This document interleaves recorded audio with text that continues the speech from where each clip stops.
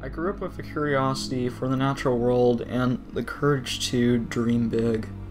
While science does have its laws, like you cannot float after jumping on Earth, science still offered me the freedom, while Christianity put up a barrier at every corner.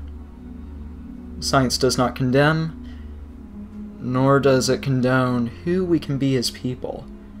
But when things go wrong, where do we turn to next?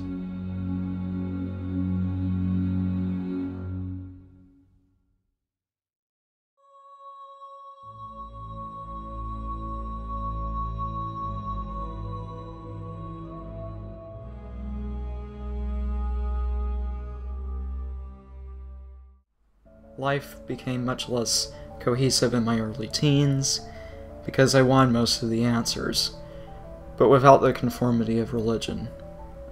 In all, I just wanted to be myself. Because the natural world isn't conscious, we are free to modify it. And with these modifications can come amazing things, such as nuclear power. Nuclear power is one of the prime examples of nature modification. We can use uranium ore to create fuel rods, which are then used to create steam and propel a turbine. This process generates 11% of the world's electricity, according to the World Nuclear Association. It is technology like this that naturally made me choose nuclear power as my course theme, both as a way to enhance scientific knowledge of my own, along with improving the knowledge of others. To better understand radiation and how it works, we must first look at what it does not do.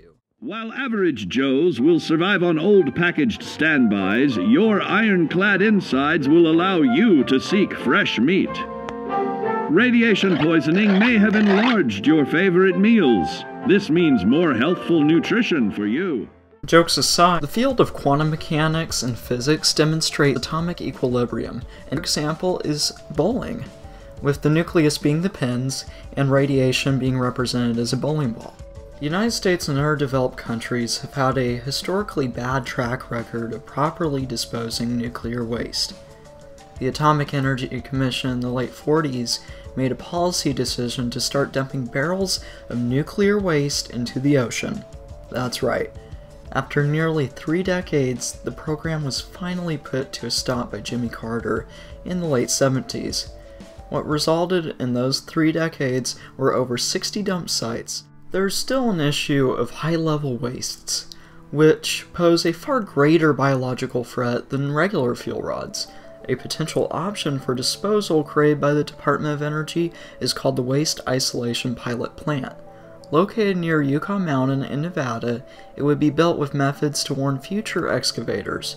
Methods include hieroglyphics, 7 international languages recognized by the United Nations, and an off-site archive guaranteed to sustain knowledge of the nuclear waste for over 10,000 years.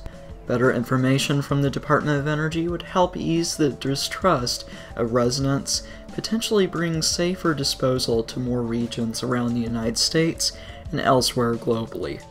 My investigation into the pitfalls of nuclear power led to an interesting revelation. All forms of energy production have experienced accidents. Nuclear power has had the least amount of accidents. Nuclear engineers may argue that the risk is a warranted cost of clean emissions, yet wind, solar, and hydro don't require harmful fuel to operate. The only decent version of nuclear energy going forward is thorium-based reactors. Thorium is found much more readily than uranium. Its decay is also safer as it releases alpha particles, which can be blocked by a piece of paper. Thorium studies are too recent to be considered viable. My surveys revealed most people prefer wind, solar, and hydro for clean energy. An interview with Alexandra Asghari, a PhD candidate at UC Berkeley, helped clarify some of my lingering questions regarding nuclear power.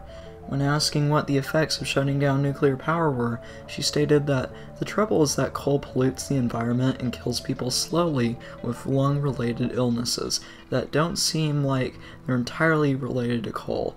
But nuclear disasters are high profile and scary, even though they don't kill a lot of people. So I think shutting down nuclear power is a terrible thing, because we are putting more people's lives at stake, quote unquote.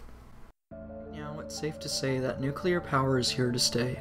While not as highly regarded by the public compared to other alternative energy sources, it has had one of the better safety records.